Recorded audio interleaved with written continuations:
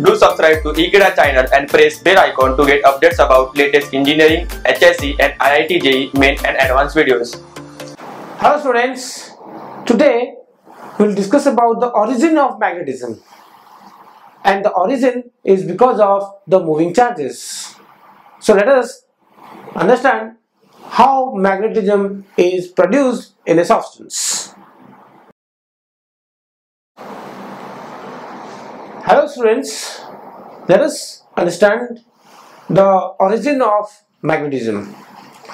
A substance behaves like a magnet or acts like a magnet because it has the ability to attract certain other materials like iron, cobalt, nickel or magnetic substances.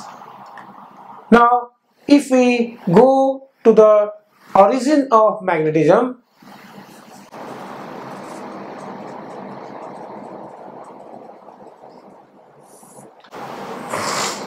we think of an atom, and the atom has nucleus which is positively charged and electrons are revolving in circular orbits around the nucleus. So supposing that these are electrons which are revolving. Now, so in an atom there might be a lot of electrons revolving, and in a substance there might be a lot of atoms. In fact, it has a lot of atoms and many electrons are revolving around the nucleus, and there are many atoms. So in each atom there are electrons revolving around the nucleus, and as a substance as a whole we'll consider that we know that the electrons are doing two things. One is it revolves around the or rotates around the nucleus, and it also spins about its own axis. So the electron moves around the nucleus, at the same time it also spins about its own axis, just like Earth spins about its own axis. So Earth has also got two types of motion. One is spin motion, because it spins on its own axis, which gives rise to day and night, and the orbital motion of Earth around the Sun, which gives rise to the seasons. So similarly, the electron, if you think of electron as Earth, it also not only spins about its own axis, it also revolves around the nucleus. If it moves around the nucleus, this sense, then there is a magnetic moment produced. There will be a magnetic moment because the revolution or rotation of flow of electron is equivalent to the flow of current. If electron is moving, circulating in anti-clockwise sense, then that equivalent value you can say that the current is flowing in clockwise sense. So here in this situation, this is the direction of electron circulation.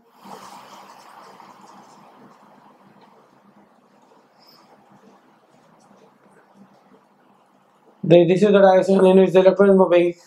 So therefore, this will be the direction of the current. This is the equivalent current that will be clockwise sense. If current is clockwise sense, then we know that the dipole moment, that we will also study afterwards, the dipole moment formula is I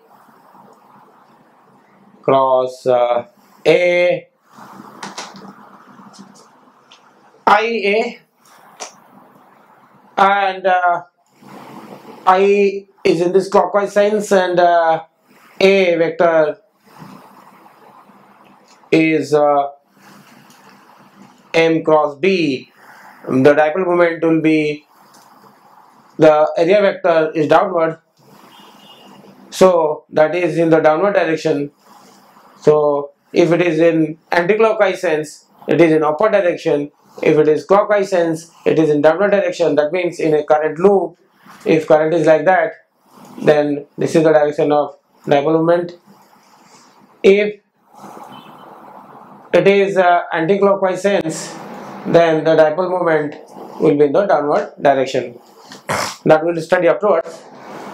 So because of this current loop, this is equivalent to a current loop that is in downward direction, and because of its rotation, so suppose that the electron is revolving like that, the current will be in this direction, so the dipole moment that is produced due to orbital motion of the electron is called orbital dipole moment. That will be downward, and because it is rotating on its own axis, in this sense, whatever current that is produced, or that will also give rise to the spin or dipole moment.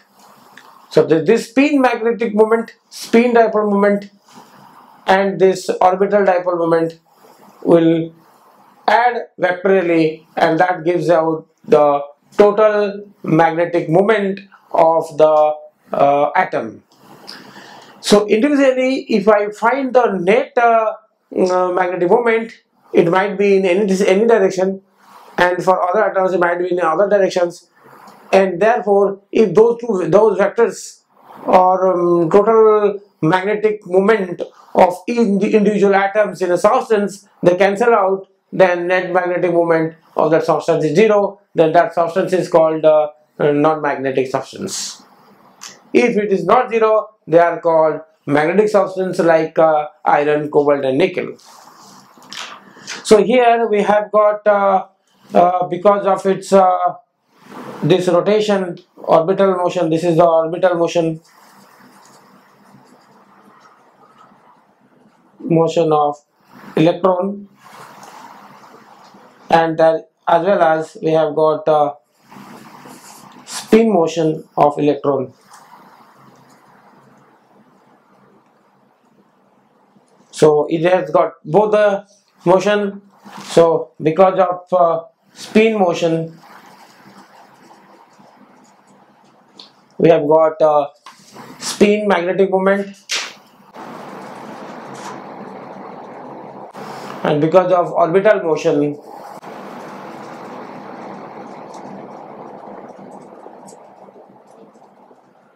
we have got orbital magnetic moment. So the total magnetic moment is the orbital magnetic moment plus the spin magnetic moment. This is the total magnetic moment. So in an atom, say A, there can be infinite number of atoms in any substance. The substance is made up of infinite number of atoms, many atoms. Suppose this atom total M is in this direction, this atom total M in this direction, the other one in that direction. If the total moment is zero, that implies the substance is called non-magnetic. If it is not zero, then it is magnetic. If net total in any substance, net total moment in any substance is not zero, called as